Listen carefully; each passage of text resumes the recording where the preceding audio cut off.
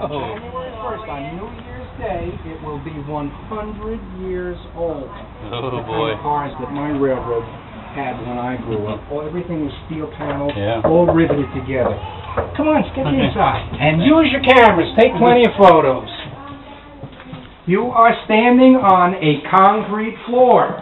Oh, my. Gives it plenty of strength, plenty of stability, and very heavy. The Pullman cars, when you got on them, you felt like you were on something substantial, not a bus, but something really heavy. And part of that comes from the concrete floor. Now, you would expect to see passengers' coach seats on both sides of the hallway, and that was true when this car was built. But in 1946, the maintenance away department got it and made a tool car. Look at all the tools. See how they're all centered up in the round? 12 men worked with this car, and this car was assigned to the big steam crane. We have ours. It wouldn't fit on our track here. It's on Edwards Road. Oh, I think we saw it with the tank car. Great.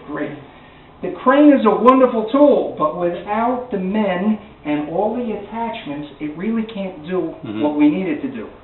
And what we needed to do was to clear up a train wreck. Whenever there was a train wreck, this car and the big hook would go out there. Cars that were very slightly damaged would be repaired. Mechanic would work here. He would use all these parts and pieces to fix a car and try to get the wreck site cleared off.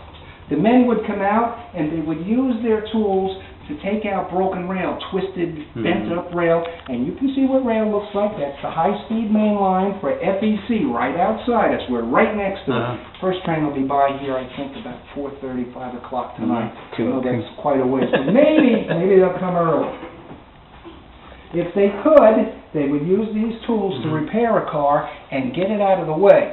If they couldn't, they'd use the big hook and they'd move it off the site. Then they'd repair the rails so they get the railroad moving again. That was the most important thing. Now, some of the tools are so heavy that we can't actually lift them by hand. We use a device like this, our trolley jack. We can use a come-along, which is a chain fall, and hoist it up, and we can swing it around. Notice that everything is latched so that it won't swing free. Hook on here, and once we do that, it'll swing. Well, where's it going to swing? Why would it do that? Because we have a doorway here. This one, I don't know if I can get it. This one's very stiff. I don't think I can get this one open. See, we need a mechanic to work on this project, too. Let's try to open the other one. You could pick up a big tool like one of these jacks and swing it around out the door and lower it. And that way our men wouldn't have to pick the tools up. They could actually do the jobs they were sent out for, right? How would you like to have to use big claws like this and hammers like this? Big toolbox. Look at the size of these hammers. Wow. Pretty big size. Now the steam crane, the steam-powered crane was a really good thing, a great labor saver too. Notice this thing that looks like an ice pond. Points on it. It wasn't for ice. That'd be a big block of ice. But for wood, bridge timbers or sleepers. Notice that all the ties, the cross ties underneath the wood, the tighter that you pull on this handle, the tighter you lift up, is the tighter that the points dig in. So we can lift all our bridge timbers and all our cross ties with this device in our crane. This one looks different. It still has the two handles, but notice instead of points, it has a funny shape, a square shape. This actually fits over the ball of the rail, the head of the rail itself, and we can lift an entire length of rail. A 39-foot piece of rail weighs 1,200 pounds. It's a lot of lifting. Let our crane do that. And this is the device. See, we talked about the crane needs all these pieces and parts to do the work. These are all rail jacks, very necessary to lift the rail up off the sleepers so the sleepers can be pulled out for normal maintenance. All the tools that the men use, if the rail's turned over, they would use tools like this to set them back up. I guess you got tired after you worked all day on this railroad. Yeah. We talked about tools that are so heavy that you can't even pick them up. You have to use another one of those trolleys. Maybe I can get this open. And it would just swing around, and we would lower this item. Who wants to guess? What is this? It's a big contraption. What is it? This one's even bigger. It says 50 tons on it. These are jacks. When you have to change a tire on your car, you use a little jack about that big, right? Well, if you want to change something on a steam locomotive, you need a big jack. The handles are not to actually jack the lift up, the piston up, but to steer. We use this to steer them where they need to go. To actually make them work, I need a big hose like this, and I couple it to the train line. The 100 pounds of air pressure in the train line fit in here, and that's what I can't get steamer by hand. I use air power to get those up. I'm going to leave this door open. It cools us off a little. Please don't fall out. Would that be okay? Yeah. All right. Who wants to go down and look at my favorite part of this car? You want to go down there? Look in this first doorway. Go ahead. You go first. It wasn't proper for ladies to have a cigarette in public, so they gave them time to go inside. Wouldn't you like to travel across the country in your own private compartment? Wouldn't that be? Yes, I know I would. We've added bunk beds at this end. There are 3 triple bunk beds. For our guys, our workers who don't want to go in town and get a motel on the weekend, they can stay here and get right back at sunup tomorrow morning and get back to work. Wow. Steel petitions, you're right. What's the Makes it symbol for on heavy, it? heavy, heavy. Amazing. And that's the base night?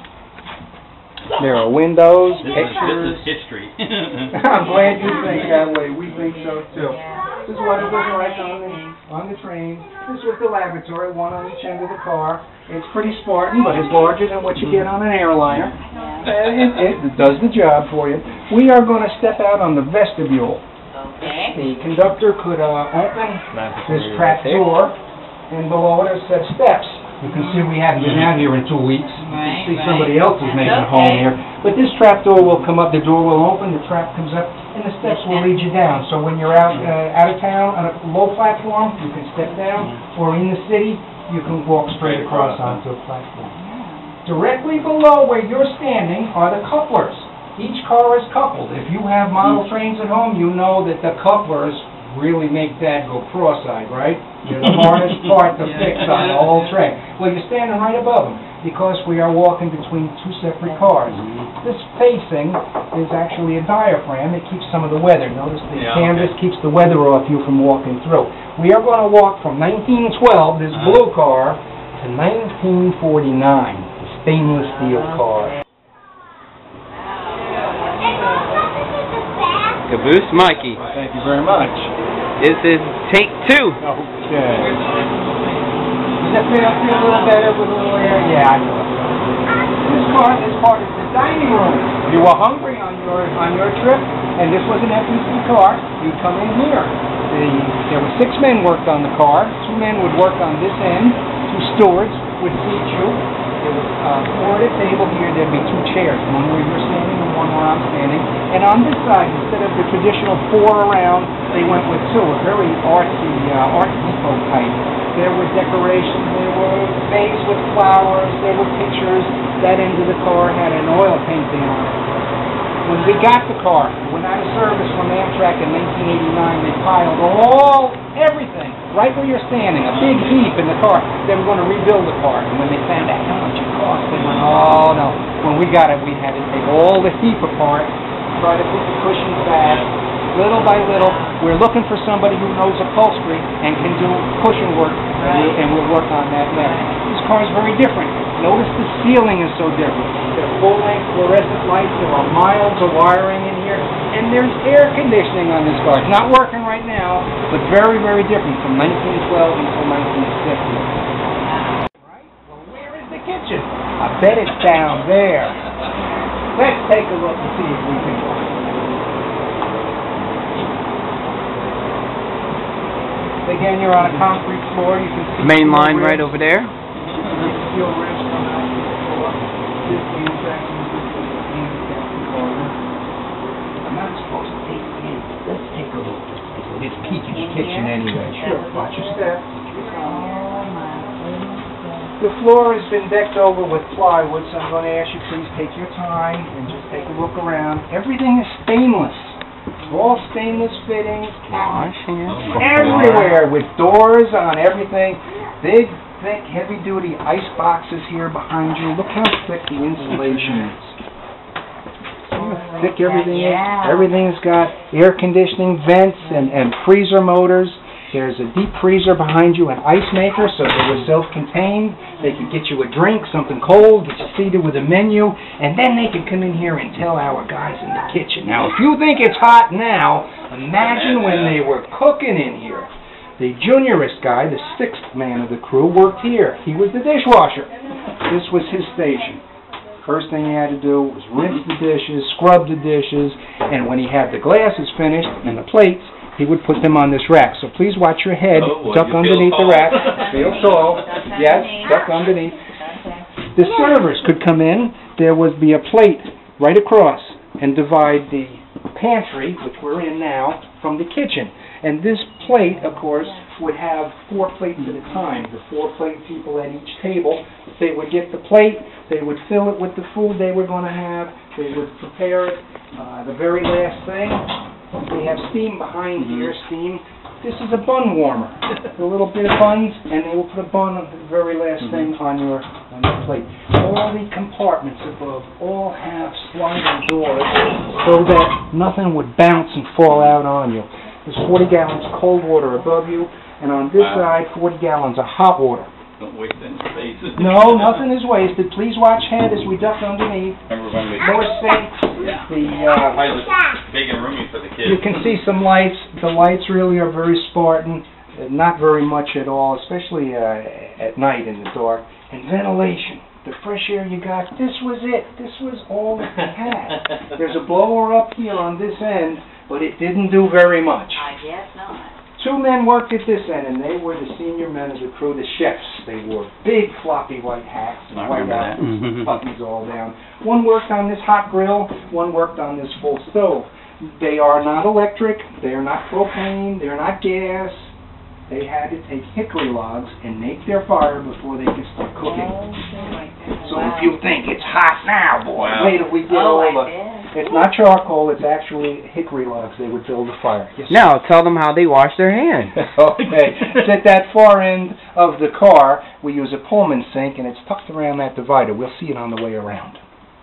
So, 2 men working here to prepare meals. Deep freezers here behind you. They would clip whatever your steward wrote down you were going to have for dinner. They would get that out, prepare it. I boxed you in the head. I'm sorry.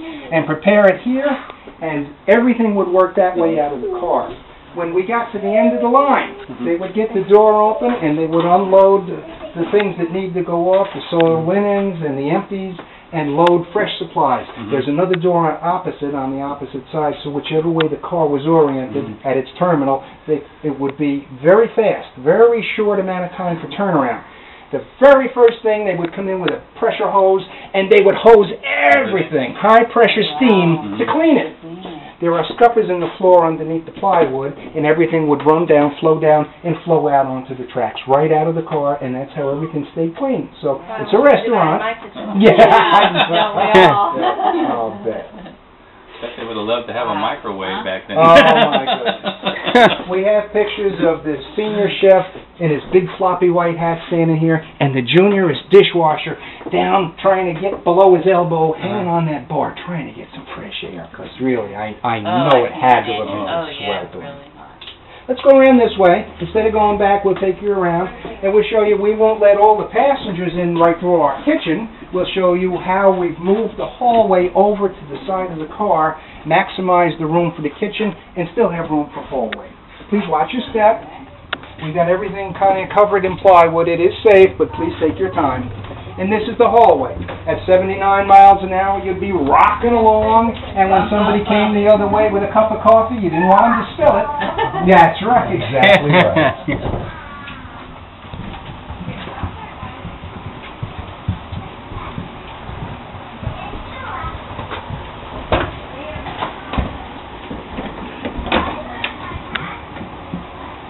Again, there's a bar. You can come closer. You can feel a little bit of breeze suck right in. Anything feels better right now. There you have the switch line, and over across you have the main line, which you would see.